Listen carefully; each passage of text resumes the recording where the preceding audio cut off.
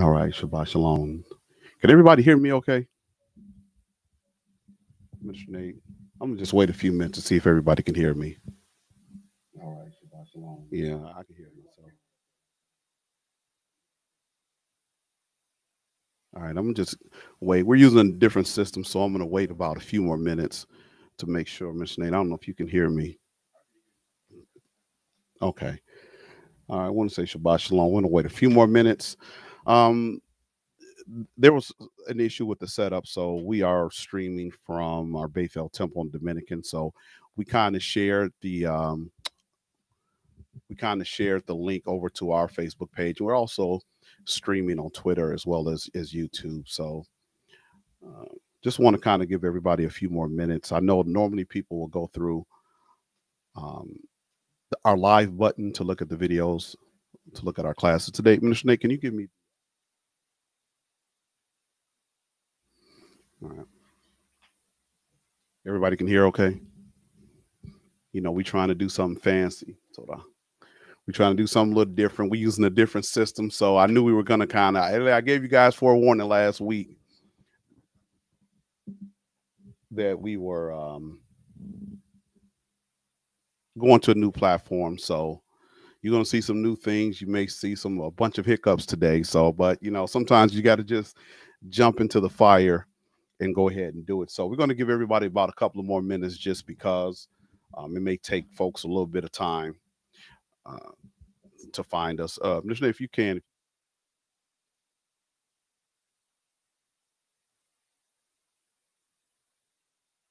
in the regular Sabbath class chat. So we're going to put a message in the Sabbath class chat that this week, if you guys can't find us on our Bethel Temple and College page, that you can go to Bethel Temple, Dominican Republic. I've been warning you all for the longest to follow me on Twitter. So you can go to Minister Al at restoration.mag on Twitter. And we should be streaming live on our YouTube page. Of course, I didn't verify it today. So, but we want to welcome everybody to our class. I'm going to just kind of go ahead and get started a little bit as Minister Nate is putting the information into uh, the chat. Minister Nate, you can also put the YouTube uh, link as well to our YouTube page. So we'll say Shabbat Shalom and welcome. This is our second week on this lesson about praying, how to pray the right way. I'll talk a little bit more about that, but I want to welcome those that are joining us from Bethel Temple here in college in Chicago. Those that may be joining us from Nashville, Tennessee. Say Shabbat Shalom to you. To those in Coral Springs, Florida. Say Shabbat Shalom to our evangelists in the Dominican Republic. And to those pastors in East and West Africa, we want to say Shabbat Shalom to you. We want to say Shabbat Shalom to all of our members that are throughout the United States and around the world. We want to welcome you. Thank you for joining us today. And then to our visitors that are visiting us via our various streams, we are not streaming via our website. We have to kind of figure that piece out. But you have 3 different places now that you can view us, and make sure that if we have any issues on any of one system, we have these classes recorded on other systems. So we want to welcome you again today on this class. This is the second week. We talked last week about praying and prerequisites, and we're going to talk a little bit, do a little bit of summary, Mr. Nate, from last week about praying, but we want to address the issue how to pray the right way. There are people that will get upset by that statement, how to pray the right way. There's no right way, Minister Al. Praying is just talking to the Father, having a personal relationship with Him. And the Father, we're going to talk about, Minister Nate, He has these standards. He has a way in which He wants us to communicate with Him. And we're going to see what the Bible says. Now, I'm going to repeat this title again, How to Pray the Right Way. That means that there's a way that is not as effective, if you will, to communicate with Him. And there's a way that you can pray that at some point He will stop hearing your prayers. He will stop accepting your requests. Now, I know that may seem harsh, and there are a lot of people around the world that will say, absolutely not, Minister Al. I 100% disagree with you. But as we say all the time, let God's word be true and let every man be a liar. So we're going to see what is it that God's word says. Now, if people dispute and disagree with God's word, well, you will have a chance to take that up with him on Judgment Day. He has set up men and women on this earth, as he has always done, that will communicate his message and express his desires. And so we're going to talk a little bit about that today. We're going to again review a couple of the prerequisites, some things that we spoke about last. I'm going to say this is only 4 pages. Some things that we talked about on last week. And then we're going to move forward and we're going to talk about some things that we must include in our faith, in our prayer, so that God can be receptive of what we are requesting from him. All right, so I think we got everything okay. I want to thank everybody again for being patient with us. Minister Al may be all over the place, so you may see me kind of fumbling and looking around a lot of different places, but we're going to get through it today. Minister Nate, you want to go ahead and jump in and give a little intake about this lesson on prayer, and then we'll go ahead and get into the lesson. All right, Minister Nate's getting himself together.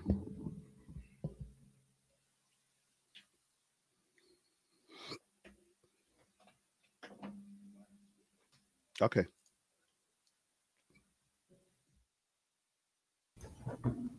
Shabbat Shalom, saints.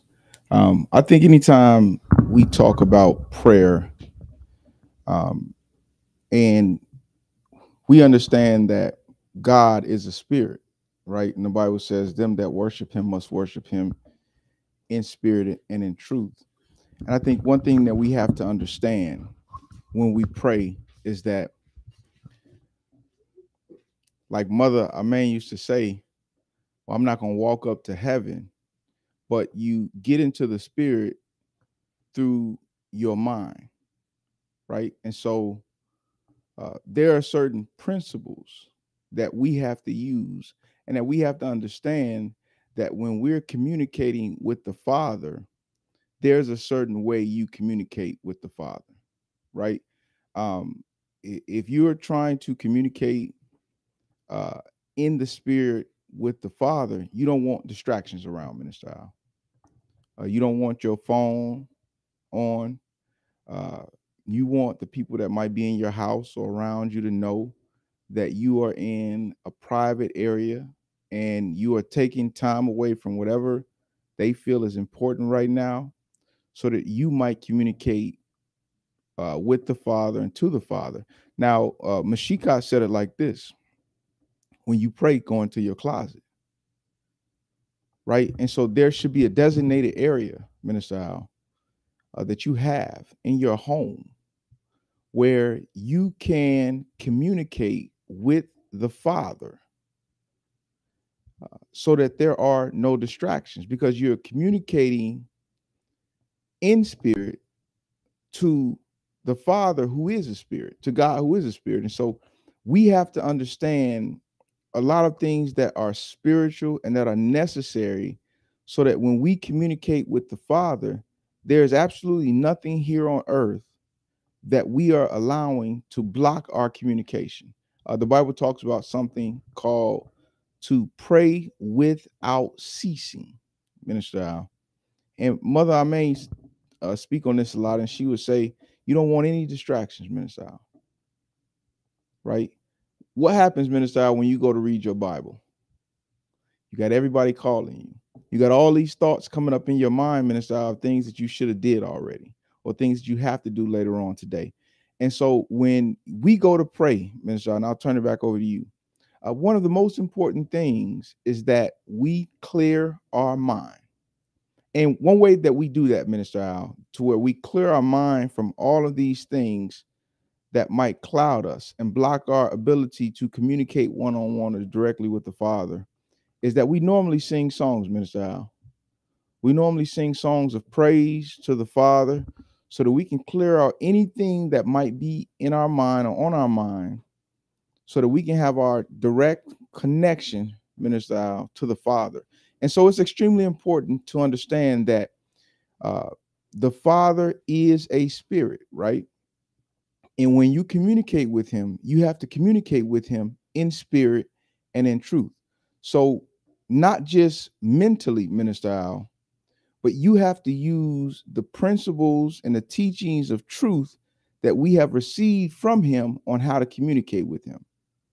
And so I think that's something for us to keep in mind as we go through this lesson, Minister Al, that it's not just about getting a message across to the Father. It's about being precise and using the principles of truth that he's given us to get the message of truth. I mean, to get the message across to the Father based off of truth, what he said he would do for you, what he said he desired. You know, the Bible says that, Minister, I think it slipped my mind, but the Bible says that he inhabits the praises of Yisrael. He loves your praise. So if you're going to try to communicate with him or connect with him, how about you start off, Minister, by trying to praise him and connect with him and what he thinks is important so that you can get the message across to him clear. And when he speaks back, you can hear the message clear whenever he decides to speak back to you, Minister. All right, thanks, Minister Nathan. We're going to again talk about some of the things, and I want to continue to emphasize throughout this class that the world will disagree with a lot of what we're going to talk about today. And you really, I mean, you don't have a right to disagree when we're using Bible verses to show what it is that the Father desires. People say, well, that's Old Testament stuff, right? So we're going to show throughout the Bible um, some requirements that he has for us. Listen, we all have been, and you know, I'm the king of talking about relationships. We all have been in relationships. We know that the way you may communicate in one relationship or when you talk to one person is not the same way that you communicate when you talk to someone else. Like you can't bring that same weak game, you know, if you're a man, to certain women. You got to understand something about them. You sit and trying to figure them out, and what are the things that they like? What are some things that are a turn off to them? And we all are like that. Even at our jobs, we're the same way. You know, if people are talking to us, kind of talking down, condescending, there are some people who can deal with that. And so the Father has a particular way in which he wants us to talk to him. Like, stop taking the Bible, Missionary, out of context. When he says, come as you are, don't come out. You know, you can't come to the temple or come to the church, anybody place with just your bra on and some Daisy Dukes because you say it's hot outside. Right? We got to read these things within context. And so we're going to look forward here, and I'm going to continue to press and push these Bible verses because people are in their own, they've interpreted the Bible in their own way. And they have their own desires of how they want to worship him. And in the words of Minister Nate, and in the words of what the Bible says, when you go before judgment, and he says, depart from me, you workers of iniquity, then you will understand why. When you deny what the prophet said, and when you deny what the scriptures said, you're not denying me because I'm saying it in the 21st century, I'm Minister Nate. You're denying the Father. So I don't take it personal. I try to be as clear, as concise, and use the scriptures to prove all things. Because your salvation is dependent on the things that you hear and the things that you receive. Amen. So let's go ahead, Minister Nate. And you want it on the side or at the bottom? You want it at the side or the bottom? Okay. All right. So we're going to go ahead and we're going to share our screen. Excuse me again today for being a little slow. All right. I think we all should be able to see it now. How to pray the right way. I'm going to wait and make sure that comes up. Did it come up yet, Minister Nate? No? No? All right. Here it is. There we go.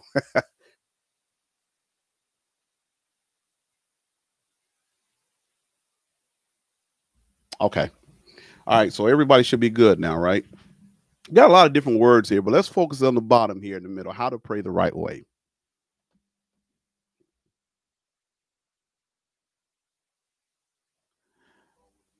We're going to talk a little bit, Minister Nate. Just spend a few minutes um, talking about some prerequisites, bringing up some things that we talked about on last week. All right. Oh, yeah, there are prerequisites. And we're going to establish through the scriptures. Now, some of the things that we're going to talk about, Minister Nate, and some of the things I'm going to say, I understand that if you're visiting, if you're listening to this for the first time, it may not make sense to you. Yeah, that's fine. It may not make sense to you because you don't understand who Israel is, or when we talk about Yisrael. But when we see a Bible verse and it commands us to pray a certain way, if there are things within there that we don't understand, then you need to send us a message. You need to say, can you give me more information? I need understanding on that. Throughout the Bible, we are given prerequisites by the Father, by the prophets, and others for getting our prayers answered. So the Bible doesn't just have to say, thus says the Lord, pray this way. We have to look at what the prophets say. We have to look at what other inspired men and women of the Bible say. We have to look at what the apostles said, what Christ said. We talked about in last week in 2 Chronicles, the 7th chapter, verse 14. It starts to lay out the order that we must follow in order to get our prayers through to the Father and receive a favorable response. Now, I want to say this. There's a way that we can pray and receive a favorable response all the time. Many people, however, are tricked into believing that the Father is answering their prayers all the time. While it is the Father that answers prayers, people should not take this gift or blessing as a sign that they are living a righteous life. So there are people who may pray incorrectly, but they have great work ethic. They may not pray at all, but they got enough common sense to go and get a degree or a trade that's in demand. And so when things start going your way, well, you can do the basic things in life and things can go well with you for a while. And so the book of Revelations, the 12th chapter, talks often about Satan deceiving the entire world. When you are praying in the name of Michael or Yeshua or whatever, if you praying the wrong way, but you went and got a degree in accounting or in cybersecurity, or you went and got a medical degree, you creating your own wealth independent of the Bible and God. So one of the biggest things, and I talked about this last week, Mr. Nate, is sitting people down and getting them to put their nose in the book. What does the book say? Don't trick yourself into believing that things are okay with you. Your relationship with God is great because things are going well. This is why it's important to know the Bible for yourself so that you can judge your own heart by the word of God. You know, I think that's a great thing, Minister Nate, to judge your own heart. But how do I judge my heart? Because, see, people believe and say all types of things. Oh, we're going to get into this tithes thing in a week or two. But people believe, as we talked about a few weeks, Mr. Nate, according to your perception, according to your environment. That shapes your truth. But your truth is based off of what's in your heart. And what's in your heart should be compared to what's in the Bible. Now, if what's in the Bible contradicts what's in your heart, guess which one is wrong? It's not the Bible. So we have to compel men. We have to show them what the scripture says. Now let's go into a couple of these Bible verses, Minister Nate. We talked about last week. 2 Chronicles 7:14, very critical Bible verse.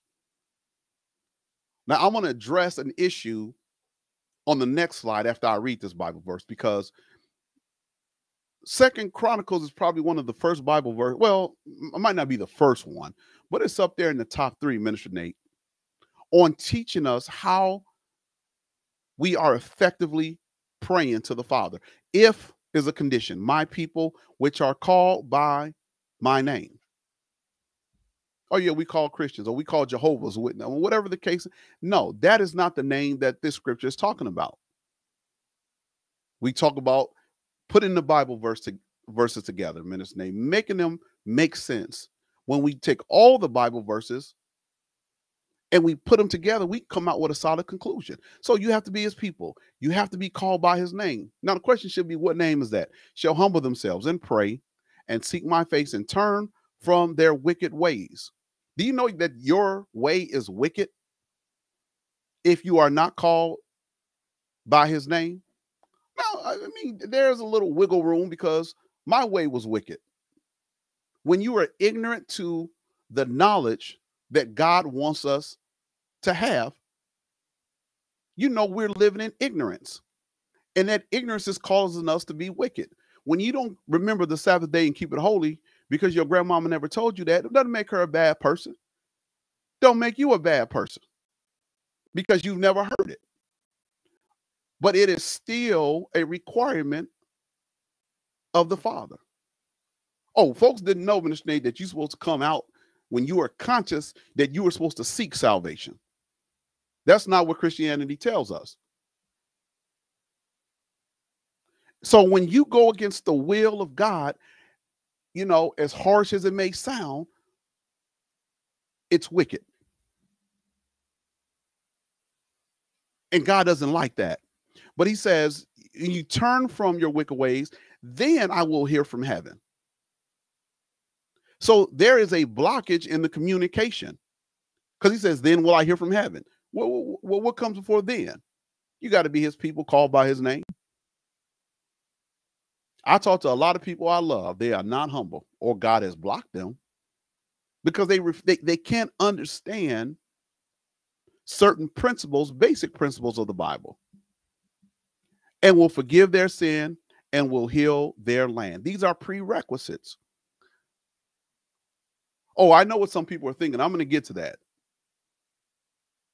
God is hearing my prayers, and I don't know what name you're talking about, but I'm convinced, I'm 100% convinced that God is hearing my prayers.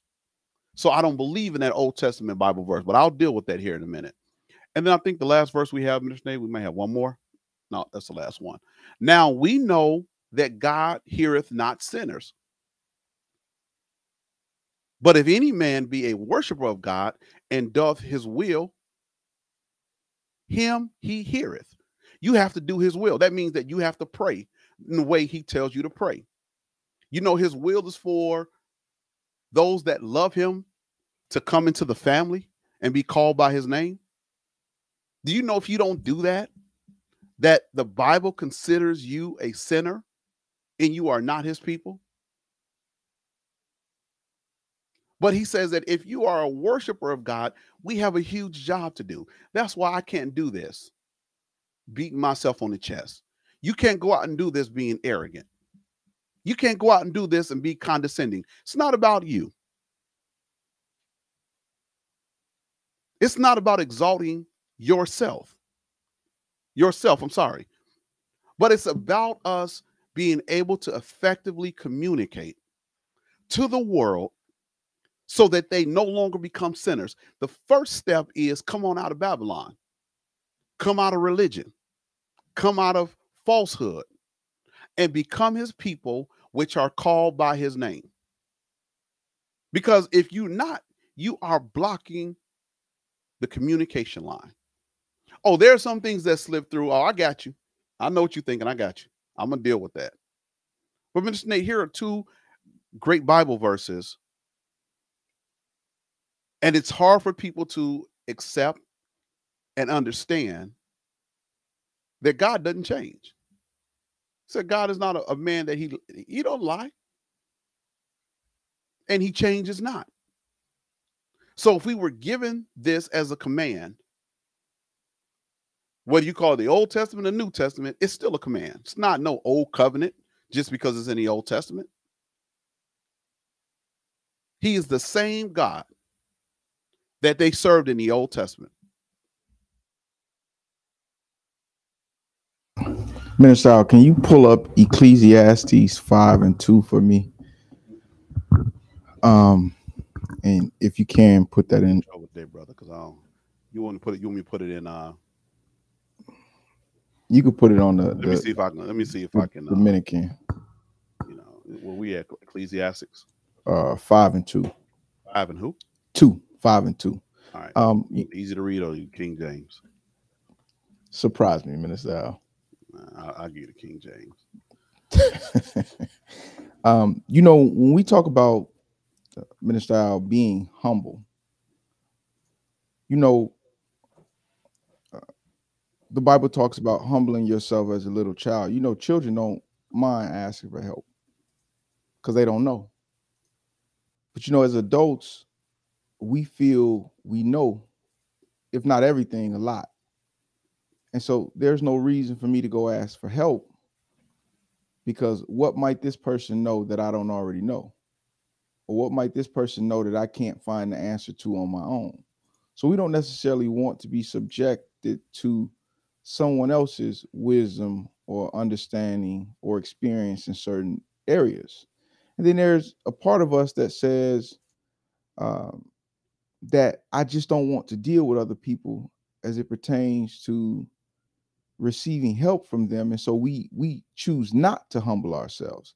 But Minister Al, when we're talking about God, the creator of the universe, it's extremely important that we understand we don't have the answers. We talk about this Bible verse, I believe in Deuteronomy, where it says, what nation is so near unto God in all that we ask for? So part of being humble, Minister Al, is understanding that you don't have all the answers. If I understand I don't have all the answers, and I understand that God is the creator of the universe, and I understand that his wisdom, knowledge, and understanding is unlimited, Minister Al, I'll understand why being humble is a prerequisite to getting my prayers answered, right? And then it's necessary to understand where you are. We talked about this last night, Minister Al. It's all right for you to be honest with yourself and say, I struggle in this area of my life. I struggle in that area of my life. And so I need you, Father, to help me to overcome. But if you have this belief in your mind that came from your own wisdom, that I can be a sinner, Minister Al, a full-fledged sinner, and God is obligated to respond to me, to hear my prayer and respond to me, are you deceiving yourself? And so when we use the Bible verse earlier, Minister Al, where it says that God is a spirit, and they that worship him must, it's mandatory, Minister Al, worship him in spirit and in truth. And the spirit part, people can worship him in spirit. They use their mind, but truth is the problem, because truth is the standard by which, Minister Al, God has designed for you to worship him. Not your standard, Minister Al. Not my standard. Not my mother and father's standard, not my grandparents' standard, not the culture that I came through that didn't come from God, but it's God's standard by which we will be able to worship him properly. And in Ecclesiastes 5:2, Minister Al, it says, be not rash. And you can put it in New Living Translation as well, Minister Al. It says, be not rash with thy mouth, and let not thine heart be hasty to utter anything before Elohim, before God. For Elohim is in heaven. God's in heaven, Minister Al, and thou upon earth. Therefore, let thy words be few. Now, let me read in the New Living Translation, Minister Al. It says, do not hurry to speak or be in a hurry as you think what to tell God. For God is in heaven and you are on the earth, so let your words be few. Minister, I don't just utter anything before God. Don't be quick with the lips and saying anything before him, because you wouldn't do that if you were talking to the mayor of Chicago. Now, you say all these things online, Minister, but if you standing before the mayor and you standing before all the people that's around the mayor, you be very careful on what you're going to say. You were standing before the governor. I don't care how you feel about Pritzker.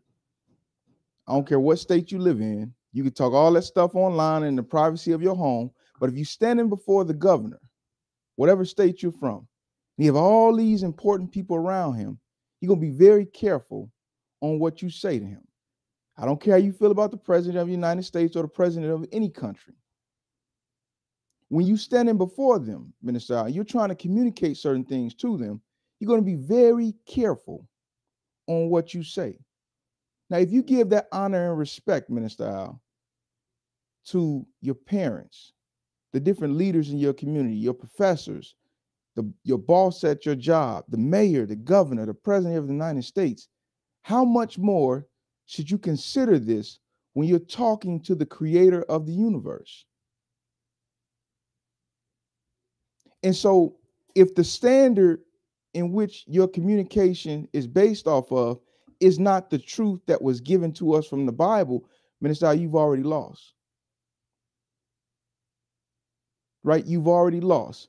You can't come to the president of the United States speaking slang and expect him to respond to you in a favorable way. And so how much more could you come to the Father not understanding what's available to you, not understanding the way he expects you to communicate with him, and then expect him to do certain things for you? This is why, and we'll go over it, Minister Al, the apostles asked a great question to Christ. They said, teach us how to pray. Oh, now, the prophets have been praying for years. Their forefathers have been praying for years. But you have insight about prayer that we need, that can get our answers, our prayers answered, Minister Al, on a higher level than what we're already doing. Therefore, we need your insight on how should we speak to the Father so that we might have effective prayer, so that he might receive our message effectively and he might respond back to us effectively. And so being humble, Minister Al, is extremely important to getting your request to the Father and he opening his ears and the Father responding back to you. And your lifestyle, Minister Al, you can't be no sinner and expect him to speak to you. And so your lifestyle is extremely important as well, to the Father looking upon you in a favorable way, hearing your prayer and responding to you in a favorable way, Minister.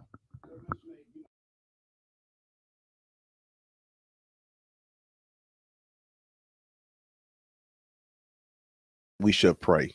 Now, when we're young, you see kids get out on their knees, and it's kind of funny how we do it, and we're taught to do that when we're young. But prayer is pretty much a discretional thing. Like people say, I can pray in my car. I can pray wherever I'm at. Like it's something that's not part of our daily living.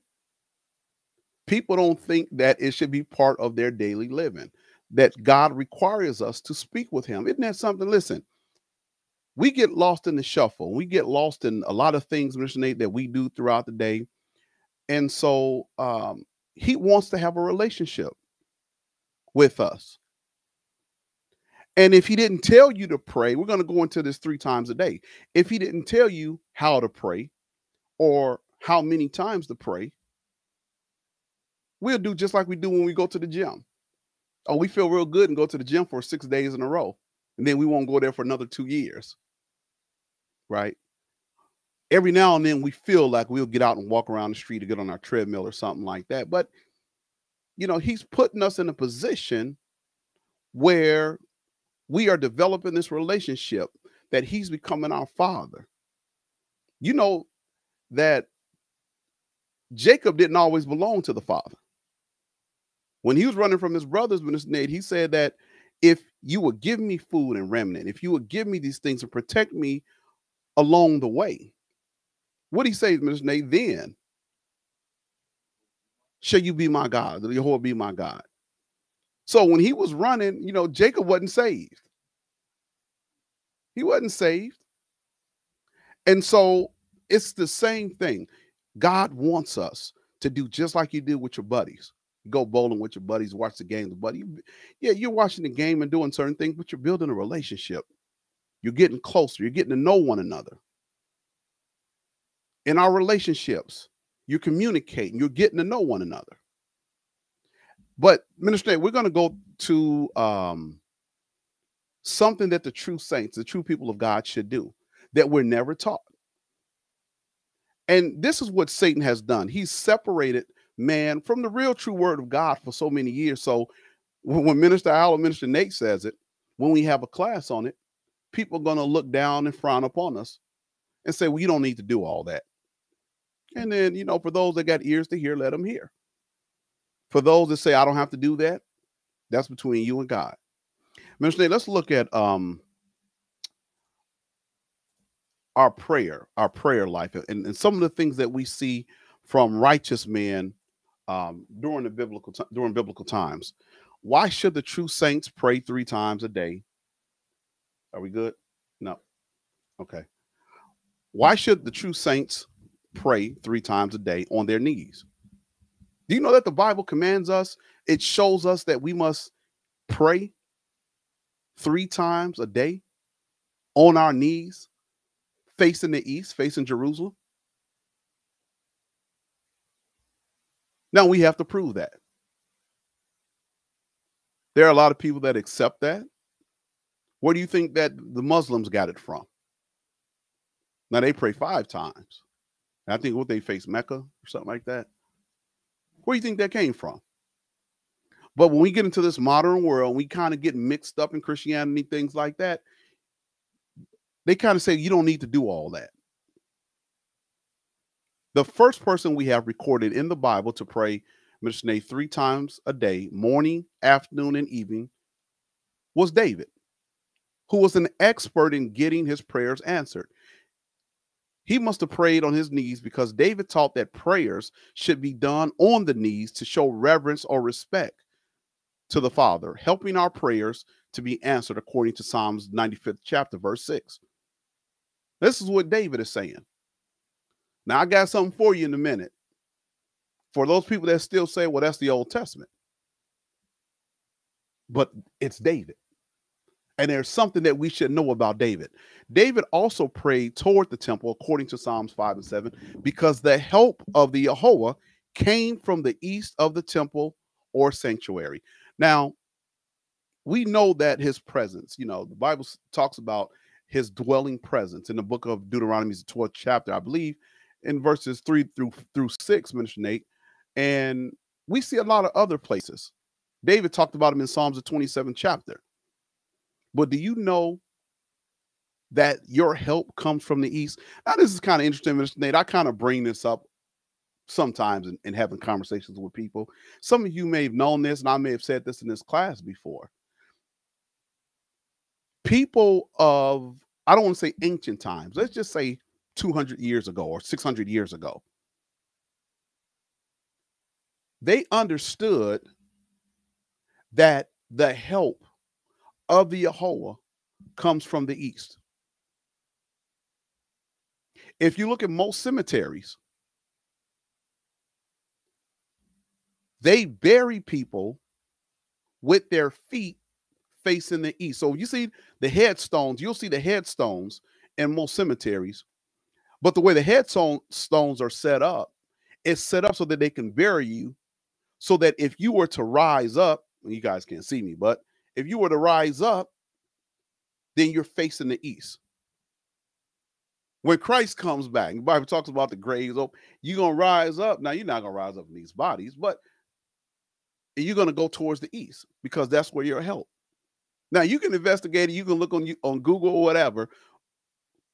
But people many years ago, Minister Nate, I'm not talking about, 60 years, but 400 years ago and 1,000 years ago, they understood that help came from the east. So just a little tidbit, so that you will know. But we're going to see something interesting about David, Minister Nate, in just a second here. But in the book of Psalm, the 95th chapter, verse 6, and I gave you this Bible verse here during the reading. It says, "Oh, come, let us worship and bow down. Let us kneel before the Yehovah, the Lord our Maker." Right? So we bow down in reverence. These people were inspired. They were prophets. They were leaders. They were kings. And they were inspired to give us instructions. Now, we let people come along many years later and say, we don't have to do that. As long as you pray, you fine. Okay. Listen, I'm not going to argue with nothing you say. I'm going to tell you what the Bible says.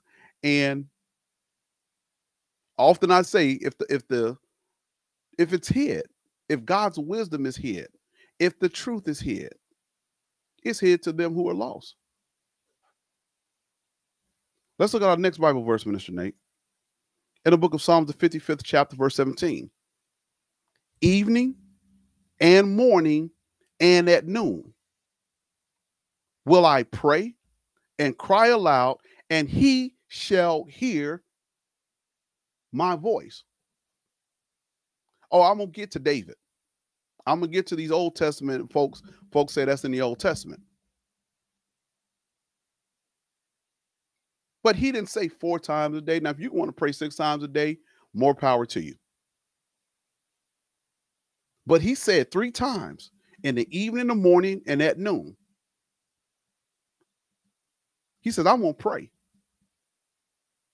You want to get your prayers heard. Let's go back to the beginning. Learn, become his people, called by his name. Now, I get it. We all do all that we know how to do, but everybody is going to hear. Everybody's going to get the opportunity. Now, some people may not hear this lesson, but so what? You rejected the Sabbath day, or you rejected his feast days, or you rejected the dietary law, or you rejected the law of Moses. So what if you don't hear this on prayer? But somebody's going to hear this lesson. Somebody's going to hear how to effectively communicate, how to get your prayers answered all the time. And when you get an opportunity on Judgment Day, when you get an opportunity to see our Maker face to face, well, I prayed, God, and I asked you to help me. Did you pray evening, morning, and noon? See, he has a standard and requirement. And one of the things, Mr. Nate, I'm going to continue to emphasize, and I'm jumping a little bit ahead of myself here, is that if he wants you to do it 3 times a day so that he shall hear your voice, and you do it once a week, then what's the purpose of Minister Al doing it 3 times a day? I want to be lazy like you. It's a simple task. Why would he give the person the same benefit that never prays, or just pray while they drinking what was that you was drinking, Minister Nate, at Starbucks? That Suzy Q Crunch, Mocha Lotta, whatever. You driving your car, you're like, oh, thank you, Jesus. Thank you. It's a beautiful day. Thank you, Lord, for my drink. Why should you benefit? And I'm doing what he told me to do. Lastly, Psalms the 20th chapter, verse 2. "Send thee help from the sanctuary, and strengthen thee out of Zion." So help is coming out of the east. Well, Mr. Al, the temple isn't there. Guess what? That same latitude and longitude that exists where Jerusalem is at is the same latitude and longitude where New Jerusalem is going to be. I'm not praying towards the east. Them not the real Jews. Got nothing to do with those folks. The new Jerusalem, the new heaven and the new earth, New Jerusalem, is going to have the same latitude and longitude in its name. We still are commanded to pray towards the east, from where our help comes from. You know, first of all, Minister, I'm a Dunkin' Donuts type of guy. You know, my wife, we was already there. That's why I got that. You know, oh, okay, that's what you're gonna stick with, brother. Cinnamon Crunch, whatever it's called, Minister. But you know, I want to read about 6 verses, maybe 7 verses from First Kings to kind of give more clarity to this, Minister Al. Now, David prayed 3 times a day, Minister Al. And you know who else prayed 3 times a day? Okay, well, I'll leave that alone. Yes. Well, let me read this in First Kings 8:28 to verse 30, and then verses 46 to 48, because we don't want people to say, hey, what strange stuff do they have going on where they saying pray towards this way, pray in this direction? That sounds strange. That sounds weird. So I want to show you where that comes from, Minister Al. In First Kings, in Solomon and all of the nation of Israel during his time, when they went to dedicate the temple, Minister Al, Solomon prayed this prayer. First Kings chapter 8, verses 28 to 30. And then I'm gonna read verses 46 to 48. Solomon prayed this prayer for the nation, as pertaining to the temple, pertaining to the holy city Jerusalem, and pertaining to God responding or answering their prayers in different times when we are in trouble. And I want you to hear what Solomon said. First Kings chapter 8, 28 to 30. And then verses 46 to 48. You know, you old 7-Eleven coffee drinker, you got your nerve, Minister Al, talking about what somebody else drinking, where they getting their coffee from. You go in the gas station getting your coffee. And then he asked for extra crunch. Whatever it is. Hey, whatever. It serves its purpose.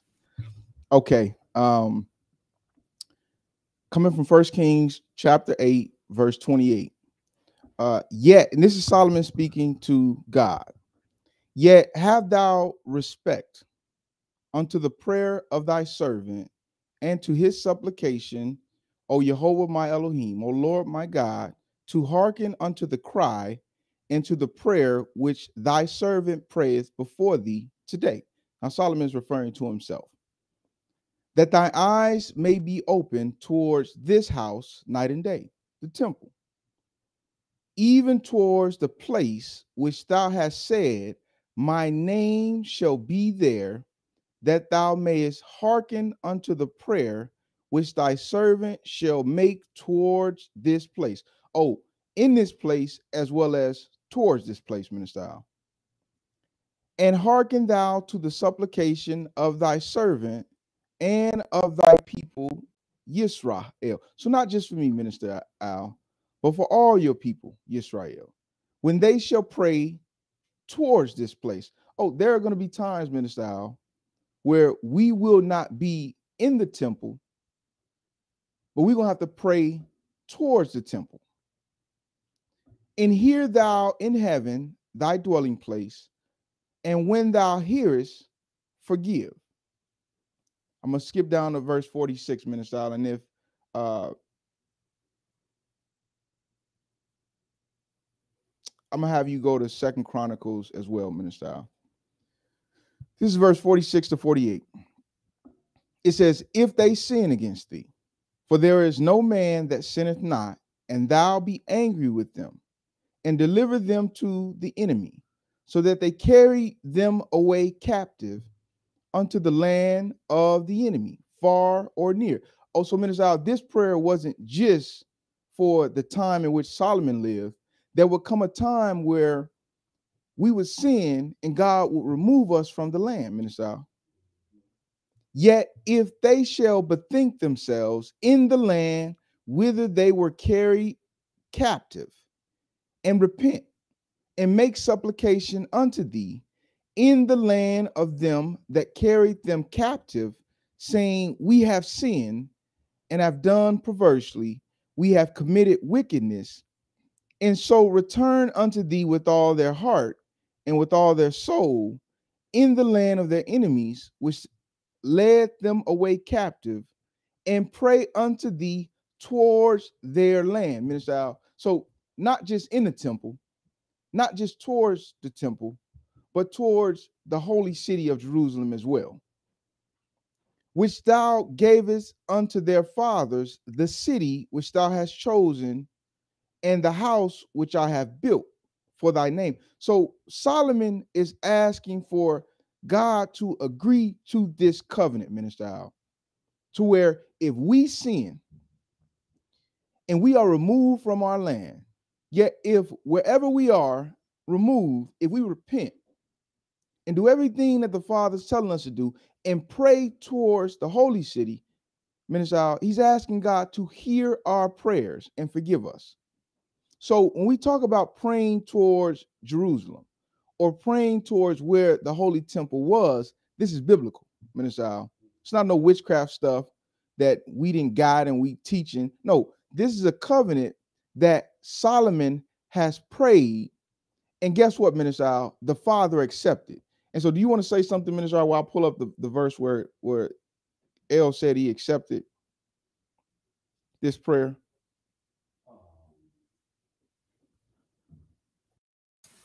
I can say something. You know what? I had so much stuff on my mind that I wanted to respond to, but I think we have to put context, which we will do soon. We'll put context to these Bible verses. We know that people are going to say, well, the temple is destroyed. Well, just because the temple is destroyed, you don't rip the pages out the Bible and say, I no longer have to do this. This was for Israel. Well, it is for Israel, or because in Hebrew say Yisrael. But you must understand what the Bible says about Yisrael and how the true believer plays a part. If you want your sins to be forgiven, if you want complete salvation, if you want him to hear your prayers, you just can't come into my house and say, man, I'm part of your family. Hey, first of all, you about to get up out of here voluntarily or you're going to get thrown out. But in order to be a part of my family and take advantage of the benefits that I have from my hard work and to eat my food and to enjoy my heat, we're going to have a relationship. And at this point of the game, Mr. Nate, unless you had the last same name as me, you're not coming staying in here. And God wants us to join his family, whom he named. We can look at a whole bunch of different Bible verses. So I want us to understand that when we talk about one subject, you have to be careful because, Minister Nate, it will subsequently lead into other areas. You know, the Bible is stitched together by a number of different principles, and one thing will lead into another, will lead into another. Now you have to deal with the Israel and Yisrael and Jew thing like that. But let's take one step at a time. If we know that he said that if his people which are called by his name will humble themselves and pray and seek his face and turn from their wicked ways, then I will hear from heaven. Well, if he's not hearing from heaven, you in trouble. Hey, you playing the game of dice. And soon, at some point, you're going to crap out. So go ahead, Mr. I'm going to turn that back over to you so you can go ahead and read the Bible verse. Well, I have 1 Kings 9, 1-3. And I want to read that just so that you can see the Father's response to Solomon, everything he asked for. Chapter 9, verse 1-3. And it came to pass, when Solomon had finished the building of the house of the Jehovah of the Lord, and the king's house, and all Solomon's desire which he pleased to do, that the Jehovah appeared to Solomon the second time, as he had appeared unto him at Gibeon. And the Jehovah said unto him, I have heard thy prayer and thy supplication that thou hast made before me. I have hallowed this house which thou hast built to put my name there forever, Minister Al. And in conjunction to my name being there forever, Minister Al, my eyes and my heart shall be there perpetually. So he's saying everything you said, Solomon, I accept. Now, when we get to Second Chronicles, Minister Al,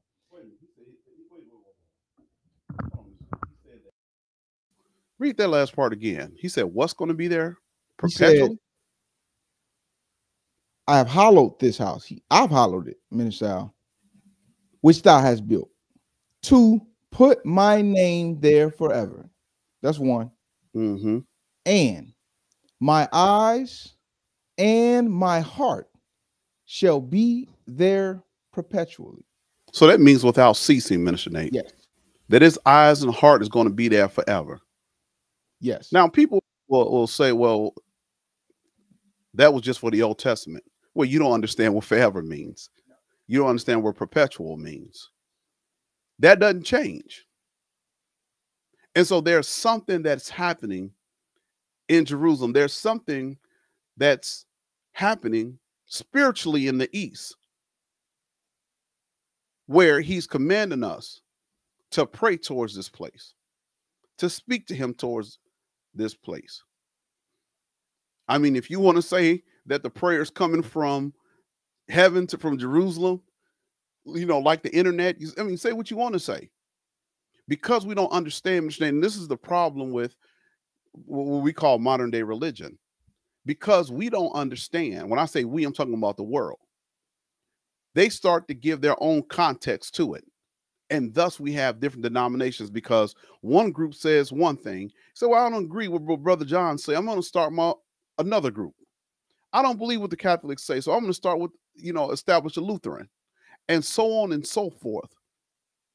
Because people are self-interpreting the Bible, Minister Nate, and it's not open for free and private interpretation.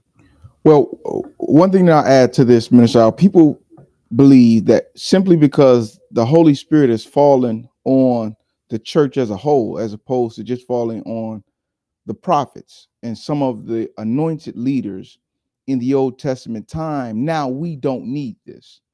But I will remind you that when Solomon prayed this prayer, he was filled with the Holy Ghost. Right? David made statements about God's dwelling place on earth, about God's house. One thing have I desired of the Jehovah, and that will I seek after, that I may dwell in the house of the Jehovah all the days of my life, to behold the beauty of the Jehovah. Oh, there's a beauty of him in his house, Minister Al, and to inquire in his tabernacle, in his house. Hold on. David was filled with the Spirit of God, Minister Al. David was filled with the Spirit of God, and he's still saying it is needful. There's one thing that is of utmost importance, is that I must dwell in God's house. See, this is where the order of the Holy Spirit comes in. You believe because you're filled with the Holy Spirit, you don't need the system and structure that the Father has set up.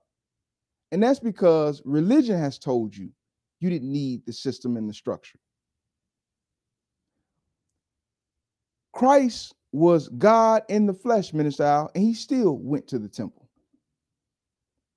He still continued to go because there were commandments about doing certain things in his house. But you believe that because I have the Spirit, I don't need the house. Do you know that the apostles continued to go to the temple, Minister Al, even after Christ died and resurrected, until they were officially kicked out? Well, there's a reason, Minister Al, that they're going there and praying. You know, when John and Peter did this miracle in the 3rd chapter of the book of Acts, they were going up to the temple at the hour of prayer. Oh, Solomon made a prayer about praying in the temple and God hearing our prayers. And the apostles, after the resurrection of Christ, were still keeping that commandment, Minister Al. And God did a miracle, Minister Al, for this man who was lame from his mother's womb. God did a miracle as they were keeping the commandment to go up and pray in his house. He did a miracle through Christ, through his name, his original Hebrew name. He did this miracle as they were keeping the covenant that Solomon made with the children of Israel and that God accepted. He said, my heart and my eyes will be there perpetually.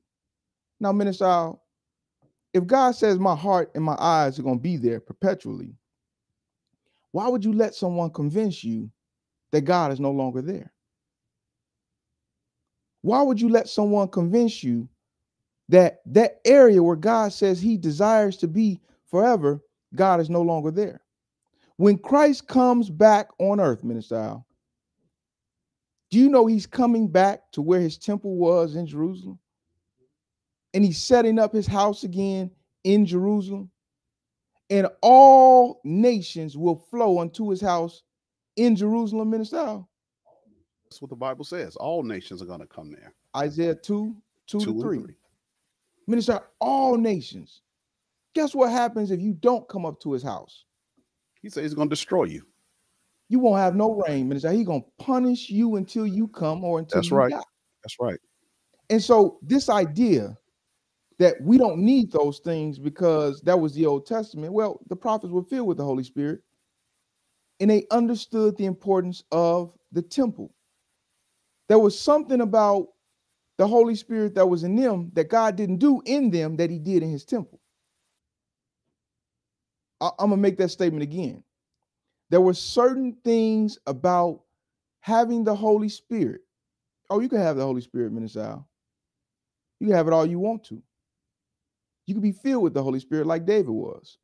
And guess what David still said? Filled with the Holy Spirit, running over, his cup running over, Minister Al. One thing have I desired of the Jehovah, and that will I seek after. But you're now saying there's no need to seek after his house because we now have the Holy Spirit. That's man-made teachings that are extremely destructive. Solomon prayed this prayer, and in the prayer, Solomon anticipated us being removed from our holy land, Minister Al, and the need to pray not only towards the house. Oh, guess what? If the house is destroyed, pray towards the city, Minister Al. That was all anticipated by Solomon because he was that wise as a king. And God said, I've accepted your prayer, Solomon. I've accepted everything you said. Guess what? If my people, you know that if my people is related to God's response to accepting Solomon's prayer, which are called by my name, shall humble themselves and pray and seek my face and turn from their wicked ways. Guess what I'm going to do, Minister Al? I'm going to hear from heaven. I'm going to forgive their sin and I'm going to heal their land. There's no need to heal the land if I haven't removed them from the sin and poisoning the land.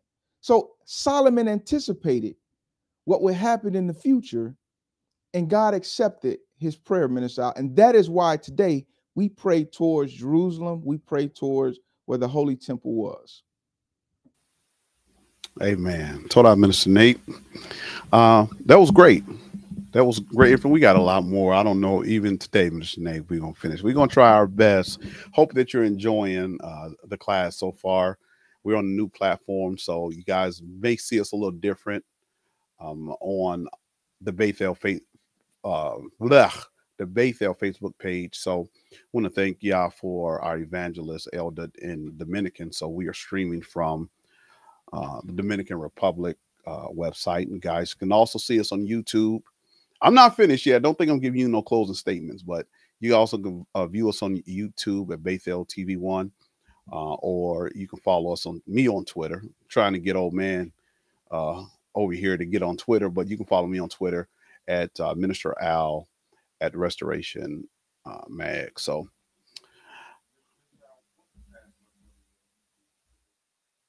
there's not a password. Okay, you looking at something different. All right, we're talking. All right, so let's go ahead and move on. We have a few more, slides we want to get out. And Mr. Nate, I think this is one that is great that uh, I really want to tackle and address, because at this point there are those that are still wishy-washy on the subject. They're going to bring this up, and what are they going to say, Mr. Nate? I never pray as you suggested. In their mind, I'm his people. I don't know what name you're talking about, but I don't pray 3 times a day. Yet God answers my prayers. And you're going to hear that often. We should not take the Father, Mr. Nate, his instructions or his standards for granted. He has standards. Now, you can keep on messing around and taking them 45-minute lunches when you know you need 30 minutes. You're supposed to get 30 minutes. Oh, you know how we do, Minister Nate. You can keep going outside the realm of what is expected of you. And at some point, you're going to get called for it. Now, I'm saying this to teach. My son moved into his place, Mr. Nate, I don't know, November or something last year. And last Sunday, I believe it was last Sunday, he called me. He gonna say, Dad, don't be telling my business. But last Sunday he called me. And he say, Pops, I need some help, man. My car got towed. And I went over there and picked him up, take him to the car place. Tow company to get his car. And he got in the car. He's like, man, they tripping. I've been over here since November and they ain't mess with my car. Dude, did you have a sticker on there like you're supposed to? No, but they haven't messed with me in 7, 8 months. Well, it doesn't matter. At some point, they're going to get you. Anybody that's parked in this lot overnight that don't have a sticker is going to get towed. Now, it was 4th of July weekend, so they said they really going to make their money. But you got to go and you have to follow the instructions and the standards. Sure, most people will tell you that it doesn't take all of that. Don't take all that, minister. I don't take all that for you to pray, for you to have a relationship with God. It is true that you can pray in any situation that causes you to talk to the Father. Listen, if my car's an accident and I flipped upside down, common sense should tell you, and people are going to say that, well, what if I didn't have no leg? People say all type of stuff. But if you're in a car, if you running from a lion, I don't know why you would be running from a lion or a dog. Or when I go into interviews, I'm praying, walking into the interview. Yeah, I prayed earlier, but I'm praying. I'm speaking confidence in myself. So there are sometimes it's going to cause for us to pray without kneeling. But listen, that's outside the realm of your morning, noon, and evening prayers. However, Daniel and others gave us a model for how to be more effective in reaching God and the things that we should include in our prayers. Certain things you should say. Now I'm going to say this again, Minister Nate. I know Minister Al full of examples. Let me say this. We have to know the right words to say. Oh, you could have had that man that you wanted if you would have you had everything. When you opened your mouth, baby, it was over. So you got to have the right words to say. Recently, there was a time where I had an interview, and I was working with an agency, a headhunter. And so he called me. He said, listen, I got your resume. There's some things that I just want to fix up. I want to talk to you. He said, I know exactly what the employer wants. I know what they're looking for. I know you got the background, but the language, I want to make sure that we emphasize in the resume on some things that they're really looking for. And so I sat down with him for about an hour and a half. And we going through this stuff. I'm like, man, that tedious stuff just gets under my skin. And I'm going through the changes. I'm making the changes. He's telling me about he's going through, some of the things they're looking for. And as he's asking me and I'm communicating those things to him, he said, okay, write it down just like that. Type that in there.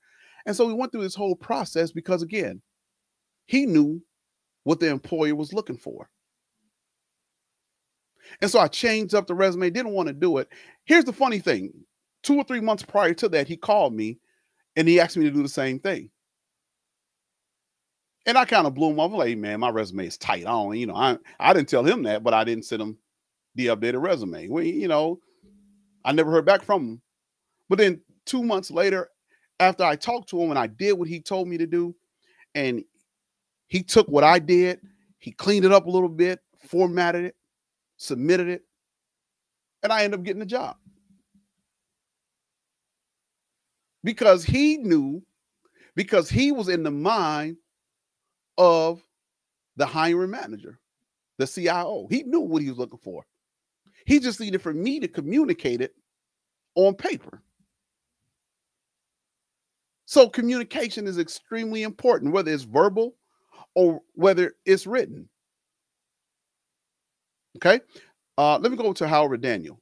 Howard Daniel and others gave us a model of how to be more effective in reaching God and the things that we should include in our prayers. Daniel, the 6th chapter, said that Daniel always prayed to God 3 times every day. Now, this is Daniel, Minister Nate. This is the prophet Daniel. Who else did we see this from? David. 3 times every day, he bowed down on his knees to pray and praise God. When we see righteous men of the Bible, Minister Nate, repeating constant standards, it's not by coincidence. Now, what would make you think that Daniel just randomly picked 3 out of all the times that you can pray? If I see 2 righteous men praying towards the east 3 times a day, there's something to that.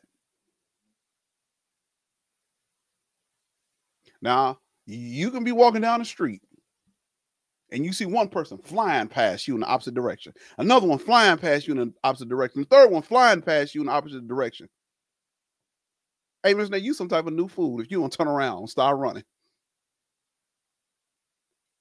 Because something is going on when I see 3 people flying past me.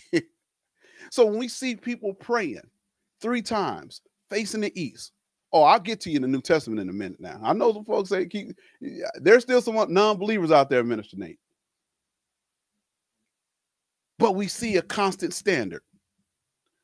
These are men and women who have been divinely inspired through the Holy Spirit. Daniel was a prophet, and in the book of Amos, the 3rd chapter, verse 7, it said that surely the Lord God will do nothing but revealeth his secret until his servants, the prophets. Hey, that's all I need to see. Minister Nate, if a prophet is doing it, I'm doing it. If righteous men of the Bible are doing it, there's something to it. There's a pattern. Go ahead, Mr. Nate. Let me add this to it, Minister Al. These wasn't just normal righteous men, Minister Al. These were prophets,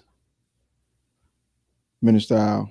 And the prophets had a direct line to the Father.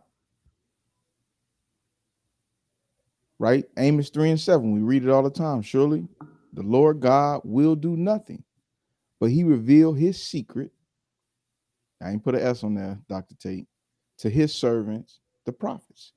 So if the prophets have a direct line to the Father to get the mysteries, the secret first, shouldn't you then look at some of the things that they're revealing unto you that you didn't know that you should be doing? Well, both Daniel and David were prophets, and they're showing you that you pray 3 times a day to the Father. Minister, well, where did Moses pray 3 times a day. Where did Abraham pray? See, the Bible says by 2 or 3 witnesses, let every matter be established. You got 2 witnesses, 2 righteous and holy witnesses. You saying I need 75 witnesses. Hey, right. Hey, Mr. Nate, the fact that we see these 2 righteous witnesses tells me that they did it Right. prior to. Elder Avery say, close the book, Minister Al. Close it. It's over. I forgot where. Okay. Oh, let's go to this next part, Mr. Nate. The Apostle Peter was also someone who prayed 3 times per day. Now, listen. Peter had the keys, Minister Nate. He had the keys to the kingdom. And he prayed 3 times a day. So for folks that just say, well, Minister Al, what you giving me is Old Testament stuff. If the blind lead the blind, everybody falling in the ditch. Just because folks within Christianity and other religious circles aren't teaching this, well, my pastor deep. Well, he ain't that deep. He said, I will hide my wisdom. I will hide my word from the wise and prudent, and I will deliver them unto babes. You know, the children of Israel, the true children of Israel, is going to set the standard. And that standard that we're setting wasn't set by us. It was set by our fathers. When he says that I will reveal the secret things unto you. And he said that the children of Israel is going to bless the entire world. We need to teach that. If you are to be blessed and you didn't talk to nobody that was of the true house of Israel, you're not blessed. You are deceived. So we see that the Apostle Peter, he prayed, Minister Nate, 3 times a day. In Acts, the 2nd chapter, verse 15, he prayed with the church at the 3rd hour of the day. Now, why did the Bible emphasize on the 3rd hour of the day? Because there are other times of the day he's going to pray. In Acts, the 3rd chapter, verse 1, Peter and John went up together to the temple at the hour of prayer, the 9th hour. So if he went up 2 times, I know he went up 3. The Bible doesn't have to be redundant. Well, how come it don't say it here? And in Acts, the 10th chapter, verse 9, Peter went up to the housetop to pray at the 6th hour of the day at noon. So we see it, Minister Nate. We see it throughout the Bible. We see it in the Old Testament. And just for you, for folks that yell Old Testament, we don't have to do that. Praise God. Peter did it. New Testament. Keys to the kingdom. Now, I'm not going to go back and count how many years there were between Peter and Daniel, or Peter and David. But there were many years. And yet, Minister Nate, we still see Peter doing. Let me say this about David, and then we're gonna read a couple of Bible verses. What do we know about David, Minister Nate? I thought I put it in here. Maybe I didn't. There's something that should be said, Minister Nate, about David that's important. I'm just reading real quick. Well, never mind. Let me read the first Bible verse, Minister Nate, and then we'll talk about David. Is David more important than Peter? I like Peter because Peter is the New Testament area, in the New Testament era, and it takes away the argument that was some old time stuff. So I like Peter, but I love David. And the reason I love David, let's go ahead and read this Bible verse, Minister Nate. In the book of Ezekiel, the 37th chapter, verse 24. It says, hold on, I got too many. It says, David, my servant, shall be king over them, and they shall have one shepherd, and they shall also walk in my judgments and observe my statutes and do them. I'm going to read it one more time. And somebody should have caught it. David, my servant, shall be king over them. Who is them? The people of God. And they shall all have one shepherd. So who's going to be the one shepherd? David. Oh, David's going to rule forever. But he's going to be the one shepherd. But it's something important about David. They, who is the they? The people of God. They shall also walk in my judgments and observe my statutes and do them. Oh, we don't have no more judgments. We don't have to keep the statutes. We don't have to do them. There's nothing that we do have to do to get to the kingdom. Well, David, who's going to rule forever, the Bible says that he's going to be over us, and we're going to do the judgments and the statutes. Now, if David is to rule over us forever, I'll tell you this, and I'll tell you this with a straight face. I'm listening to somebody been dead over, 5,000 years, however many years, Minister Nate, before I listen to your living preacher telling me that I don't have to pray. David's going to rule over us forever. So he knows the desires. He knows the will of God. So why would you take your preacher's word for it, or your evangelist's word for it, that it don't take all that? And David said it does. David did it. Hey, Mr. Nate, it's clear to me that David has the closest relationship. I mean, I'm not saying, he said Abraham was his friend. He had a lot of great relationships. But for you to rule over us forever, I'm taking David's word. And I'm doing what David did. Well, before you read that last verse, Minister, let me toss this in. It's coming from Acts the 13th chapter. Uh-oh. Okay, they've temporarily restricted me from posting. Okay. I just tried to post the Bible verse, so I'll just read it. It won't. Okay. Yep, go ahead. Acts 13:22. Okay. I don't know what happened.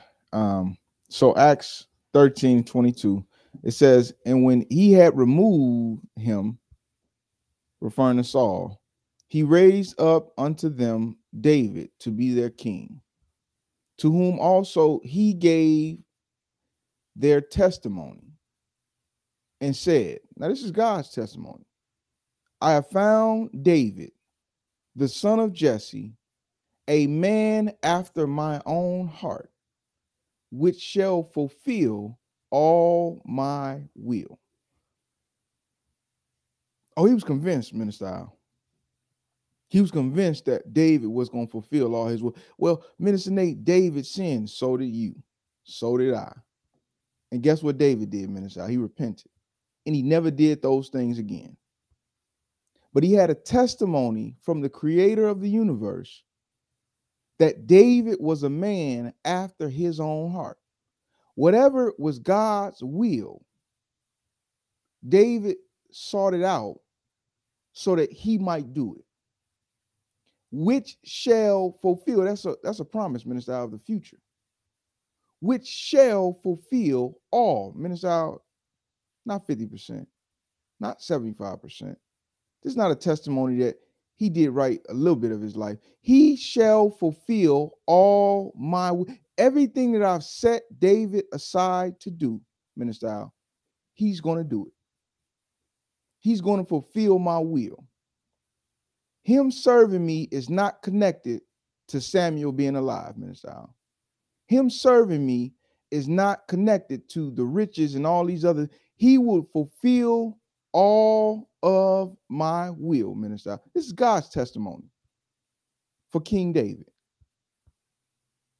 And so if we see David praying morning, noon, and evening, Minister, you can be assured that that was the will of the Father, Minister. David's going to be our king. I'm sorry, our shepherd in the future, Minister Al. You know who's going to set him as a shepherd? Christ. You say, well, what's Christ going to be? You looking too much into it. Minister Al, Christ was here on earth, and the Bible said he was an apostle. And guess what he had under him, Minister Al? Other apostles and other leaders. You've convinced yourself, and this religion is telling you that. This is your own mind telling you that because Christ is an apostle, nobody else can be an apostle. Because Christ is the chief shepherd, we can't have no other shepherds. Well, that's your own mind telling you that, because that's not what the scripture says. Well, because Christ is the high priest, we can't have no other priests. Well, there's going to be a time where we will have priests again. We don't have them right now. See, but you have to open up your Bible. The Bible says line upon line, here a little, there a little. Stop getting a few Bible verses and leaving out other Bible verses and creating doctrine. Because it's very important for us to know the importance of prayer, Minister Al. Prayer is important. It's essential to you overcoming everything that's against you, Minister Al. You got it. I think, I think that Minister Nate was giving me too many Bible verses, and Facebook. I think Facebook blocked us from messaging for a little bit here, so I'm gonna have to post those Bible verses through our YouTube channel. All right, so let's go back and Oh, I did too. All right, let's go back. We have one more Bible verse, Romans the 8th chapter, verse 26. And this is very important. Let's go back and look at the title of this slide. I never pray as you suggested. Mr. Nate, I want to talk about this. Yet God answers my prayers. In the book of Romans, the 8th chapter, verse 26, and I kind of briefly touched on it when I started the class today. Look at what Romans, the 8th chapter, verse 26 says. Likewise, the Spirit also helpeth our infirmities. So the Spirit is doing something to help us. For we know not what we should pray for as we ought. So we don't know what we should pray for. But there are some things that are not right in our lives that are blocking our prayers. We don't know that they're blocking our prayers. I'm going to go back again to Revelation 12th chapter, verse 9. These are some of the things, some of the tricks and techniques, whatever, that Satan uses to deceive the entire world. Make them think they saved. Make them think that God is hearing their prayers. Make them think that they're okay. And if you think you're okay, then you're not going to do nothing. Oh, if you think your body banging, I'm not going to look at this body. I'm not going to the gym. So when you think a certain way, it's going to cause you not to really engage and seek salvation, because you don't know to seek salvation. The pastor told you you're right. The system told you you're right. The Western world is telling you that you're okay. Everything is telling you that you're okay because you have not sought after salvation. And you're not going to seek after salvation because who knows to seek after salvation? People say, well, I believe in Jesus Christ. I believe he died for my sins. I've accepted him as my Lord and personal Savior. And basically, that's all I have to do. Easy peasy. But that's not the truth. It says, likewise, the Spirit also helpeth our infirmities, for we know not what we should pray for as we ought. Sometimes we sin knowingly. Sometimes we sin and not knowing we sin. Well, the Bible says he hears not a sinner's prayer. But the Spirit itself maketh intercession for us with groanings which cannot be uttered. So the Spirit is interceding for our behalf or on our behalf because, Minister Nate, we haven't heard the truth. There are some things that are not right in our lives. We got envy and we got certain things in our heart that we're working on. You know, I pray all the time. I prayed when I came into the faith, and I tell this testimony all the time. And my prayer is sincere, so don't say, well, yeah, Minister Al, everybody do that. I said, God, look at my heart. Oh, I know I ran the streets until 4 in the morning on the Sabbath. Come on, God, look at my heart. I want to do right. And it may sound crazy to people, Minister Nate. It may sound like that's a cop out, but I was telling God, I'm too weak. Man, I've been in this world too long, having fun for too many years. Look at my heart. Yeah, you know. He can see in the depthness of your heart. People can say, I'm going to do this, I'm going to do that. Uh, uh, I'm a man of God, I'm preaching, I'm here to help you, sister. God is the one who sees in the depthness of our hearts. And so, because we don't know how to pray, Minister Nate, because there are things that are off in our life, hey, kudos. You know why the Spirit has to intercede? Because we all were born into sin. Probably all of us on here, or most of us, knew nothing about the seventh-day Sabbath, knew nothing about the dietary law because your mama did it, or your grandmama did it, or your daddy did it. And then you grew up at 23, 24 years old, you're still doing the things that you were taught to do. So God is going to intercede to let us know that he's still alive, that he's still working, that he's still able. But we have this thing that's called grace. And some people have a 30-year grace. Some people have 80-year grace. Some people have a 100-year grace. Now, if you got the 100-year grace, don't think that God was with you. Don't think that everything is right in your life because of that grace period. It's according to him, Minister Nate, it's according to what he wanted to do. This is how Satan deceives us. If you are not doing what the Bible commands us to do, I don't care if you live to be 100 and become a millionaire. I can take you into the Bible and show you that there were wealthy people in the Bible that lived long. I think it was Job, Minister Nate, who talked about them. Don't look at what the physical eye can see. Look at the spiritual eye. What does the word of God say? So, Minister Nate, the Holy Spirit intercedes on us. But here's the deal. When the Bible says, if my people which are called by my name will humble themselves and all that, right? That is God's will. He desires us to be perfect. Now, when I say perfect, I don't mean that, I mean, if you step on a nail, step on a tack, and you got to let something come out your mouth. See, I told you, brother, you wasn't perfect. That's not what the Bible's telling you. Hey, repent. Put on some shoes next time. But the intercessor will stop interceding. Look at the act of interceding. It says the petition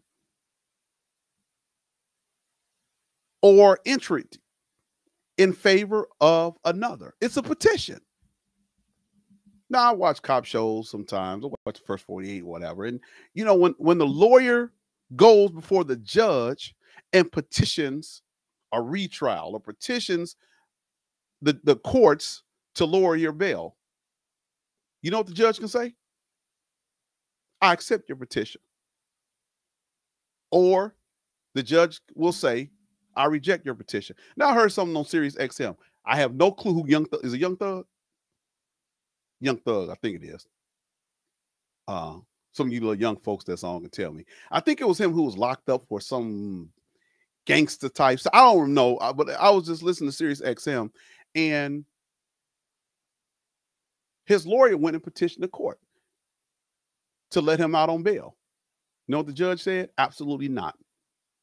He's a danger to society. Y'all better correct me if I'm saying the wrong. Don't have me getting sued for defamation of character, saying the wrong person. But the judge said absolutely not. So this is what can happen with your petition. God said, you know what? I have a requirement. I need you to meet my requirement. And if you are not meeting God's requirement, then he's not pleased. So at some point, he's not going to hear your petition. He's not going to hear your prayer. So don't let these pastors preach. We got the intercessor. Oh, the intercessor is great. Because there was a time where I didn't know. Some of you were older than me when you heard the truth. And God spared you all that time. You have prayed. You wasn't praying 3 times a day, but you prayed. But thank God, as I like to say, for looking through time and looking through space and looking past your faults and looking past your unsaved parents and unsaved friends. And your prayers got through because of the intercessor. Now that you are in the truth, the intercessor doesn't have to intercede on my behalf because I know how to pray. Didn't this Bible verse just say, Minister Nate, that he helpeth our infirmities, for we know not what we should pray? Learn how to pray. You want to get closer to God. You want to get more of your prayers answered. Every time you speak, it's coming to pass. Oh, I love the intercessor. Minister Al got a whole lot of things in his life that he got to fix. So I thank Yah, even being in the faith, for the intercessor. But I want to become perfect. It is my greatest desire, more than anything else, to be perfect, Minister Nate, so I can communicate directly with the Father. Well, Minister Al, I want to put this Bible verse. I can't put it in the chat because you didn't. Again, see if they unblocked you. You didn't. Nah, you didn't did something, Minister Al. Okay, just put it in through YouTube then. That's them blocked us. I don't they know. Blocked on YouTube? I don't know what you've been over there doing. Nah, they blocked us on Facebook. Okay. Now, they ain't blocked us. You the one who's giving all them long verses I was trying to copy and paste. Okay, I put it in through YouTube. This coming from 1 Corinthians chapter 14, verse 15. This is the Apostle Paul speaking. What is it then? I will pray with the Spirit, and I will pray with understanding. Listen, Minister Al, the Spirit is interceding on your behalf because you don't know how to pray. Now, there's no reason, Minister Al, that you should stay in a position where you don't know how to pray. Why? There's too many examples in the Bible of righteous men and righteous women praying that you should use to learn how to speak to the Father. What should I ask the Father? How should I address the Father? Minister Al, the standard is all over from the Old Testament all the way to the New Testament of how we should communicate with the Father. So why is 40 years going by and the Spirit is still correcting you because you calling God by English name? 40 years then went by, Minister Al, and you haven't got the revelation that God doesn't have an English name. Yeah, the Spirit is going to intercede on your behalf because at the time you're ignorant. But guess what the Spirit is telling you? Pray with the Spirit.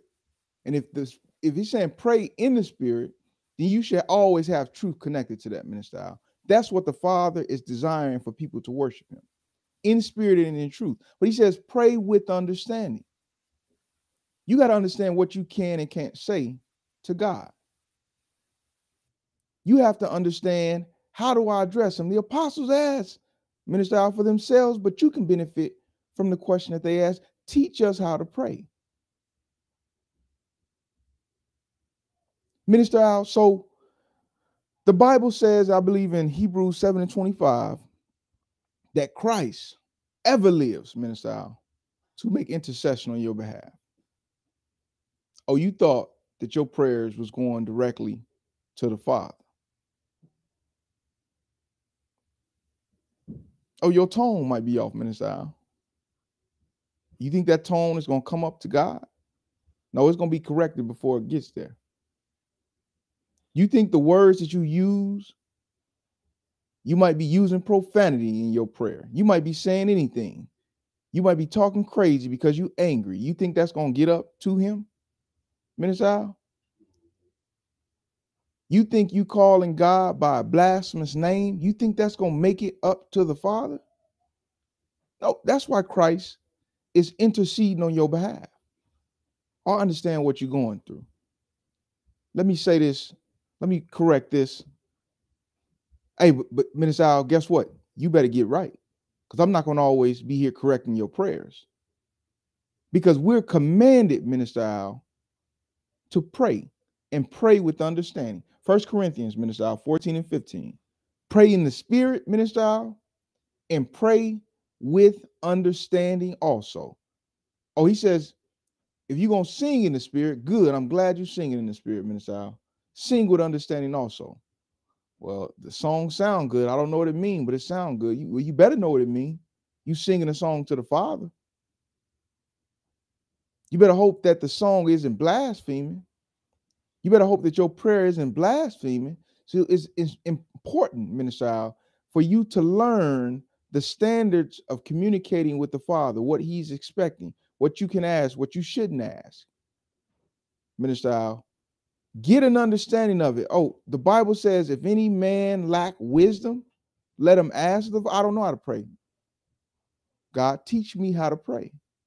You shouldn't stay in the same state, Minister Al. You shouldn't be praying the same way today that you were praying 10 years ago.